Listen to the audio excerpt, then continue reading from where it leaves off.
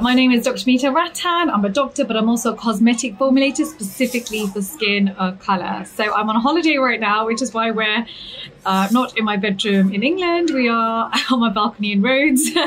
So I'm sorry if the quality of the sound isn't good. And also if my kids come running in and out, I have no control over them right now. So I really wanted to film Supergoop sunscreens for you. So many of you requested it from me. I apologize for not having done it sooner, but it was actually a massive website. I really thought it was a new brand. I thought there were a few sunscreens for me to review, but no, this brand has been around for 15 years.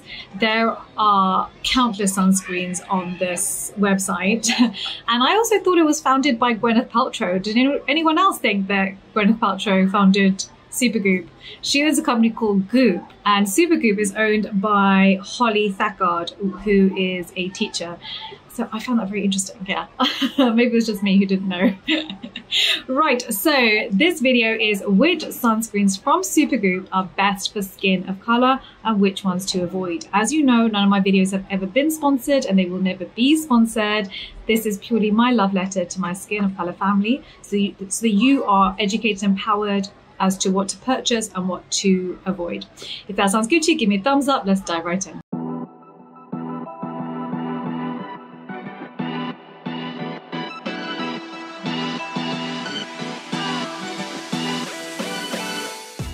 So first things first, I think it's important for you to know my criteria for sunscreens for skin of color. So number one, I always prefer mineral sunscreens over chemical sunscreens. The reason being mineral, i.e. zinc or titanium, have a number of benefits. One, they don't enter the bloodstream, unlike majority of chemical filters which go into the bloodstream, into the urine, into breast milk, which is why we tell those who are pregnant to use mineral sunscreen, not chemical sunscreens. And I would take this one step further and say I want everybody, ideally, to wear mineral sunscreen over chemical, especially our children. I think they get neglected a lot in the sunscreen market. For my own children, for example, I always just put mineral sunscreen on them. The other benefit with zinc is that it's anti-inflammatory. So for example, with Inzincable, it has a 17% zinc oxide in it. Now at 17%, it's reducing inflammation of other pathology taking place on the skin. So for example, if you have eczema or you have psoriasis or you have sensitive skin or you're getting heat rash, ideally you want to wear a soothing ingredient in your sunscreen multiple times a day in order to protect the skin and to calm down any inflammation. The other reason why this is absolutely essential for skin of color is that with us, don't forget, when for example you get eczema, it's not just the eczema I'm worried about, it's the pigmentation left after you have the eczema. And this is why we want to minimize any inflammation of the skin of color. For us, our melanocytes are large and they are easily triggered. This means that we want to prevent those cells from being triggered by using anti-inflammatory ingredients and not irritating the skin too much, which is another reason why I prefer mineral over chemical. In addition, I prefer broad spectrum SPF50. Now, you need to understand what that means. First of all, SPF50 only pertains to UVB rays. So SPF50 is the maximum protection you can get for UVB rays.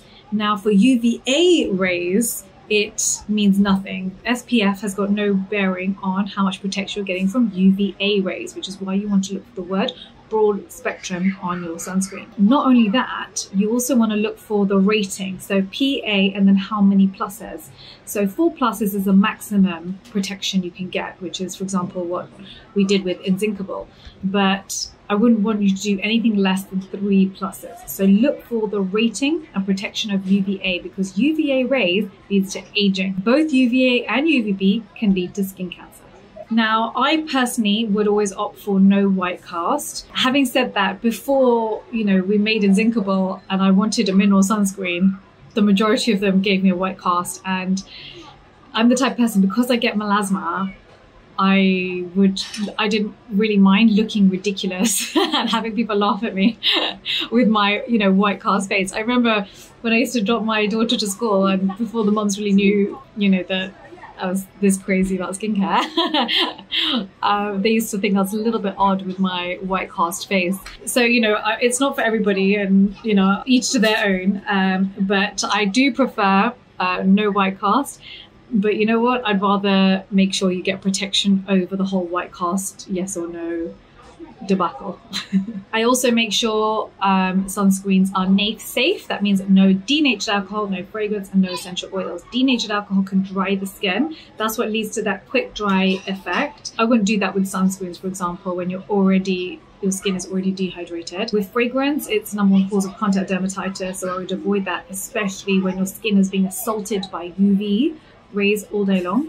And essential oils. Essential oils are skin sensitizers, so I'd avoid those too. Okay, so the first one I'm going to talk about is one that, so I've got my notes in front of me, is one that is being heavily marketed at the moment. This is why I want to cover it. It's called Unseen Sunscreen, SPF50, PA with 3+. So for me, the PA rating is not high enough and the UV B rating is not high enough. I want SPF50 and ideally 4+ if possible.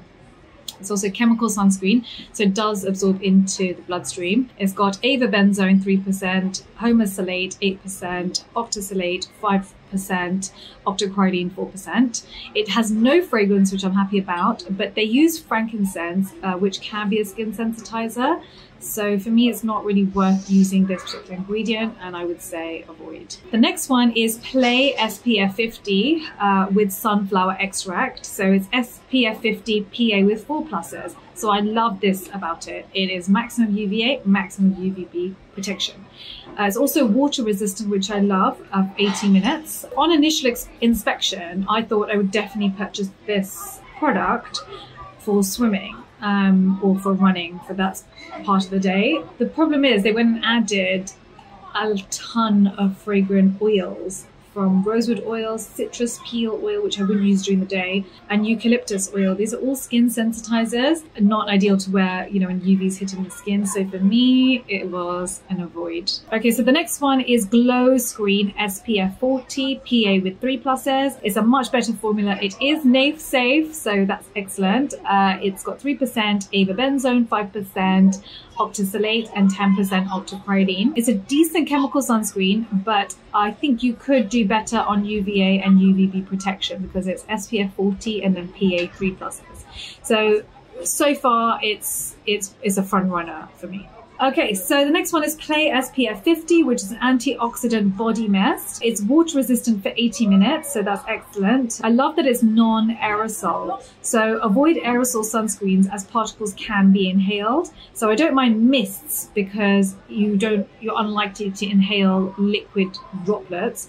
But aerosols you're much more likely to inhale, so I would avoid those. It is a chemical sunscreen, and they did put in a ton of essential oils again. So they put in lime, grapefruit, lemon, and mandarin, plus more. They've even got lavandula and mentha. And denatured alcohol is very high on the INCI list. So don't forget, the INCI list is the ingredients list. INCI is in descending order. So the highest percentages are at the top and it's in descending order on the way down.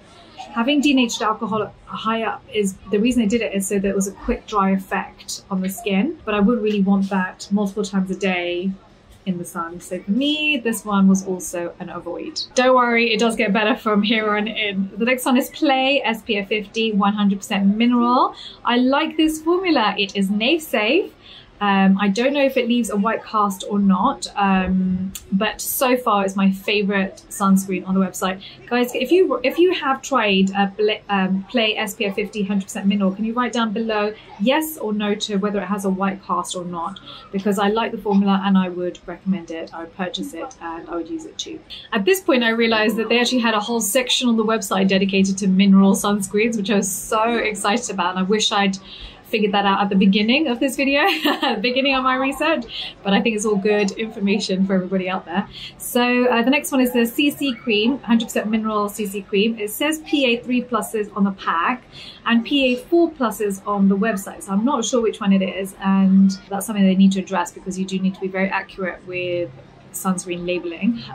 It is NAF safe though, which I love, and I would buy this. So this one is a Dr. V approved product too. Right, so the next one is Sunscreen 100% mineral lotion SPF50. This is for babies and for kids. I love the ingredients. Again, it's NAF safe. From the reviews, it does look like it has a white cast and it's hard to rub in, but from my experience, children generally don't care about white casts as much as we do. And so actually I would purchase it and I would put this on my Instagram as a Dr. V approved product. The other one I like is Aveeno Continuous, again for children, but again such a white cast and so hard to rub in. But again, kids don't care as much, and I just don't want ideally chemicals to be entering the bloodstream for them. It's not that right now we don't know what the long-term repercussions of that is, and so we don't know one way or the other. But being a mom myself, I know what I would do for my children, and then I'm only going to recommend to you what I would do for my kids, you know. So right, next one is Sunscreen SPF50 spray. Again, I love the ingredients. It's safe, it's mineral, therefore again doesn't enter the bloodstream. Reviews say it's quite white, but not as much as the previous sunscreen that I've just recommended. So again, this is one that I love and one that I would purchase. Right, if you found today helpful, can you give me a thumbs up? Can you tell me which other brands you want me to review, which other videos you want me to make specifically for summer?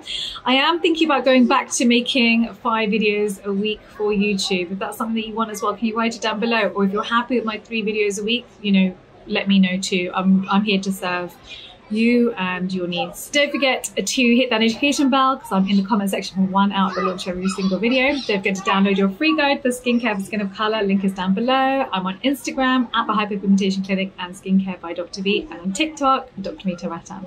Thank you very much.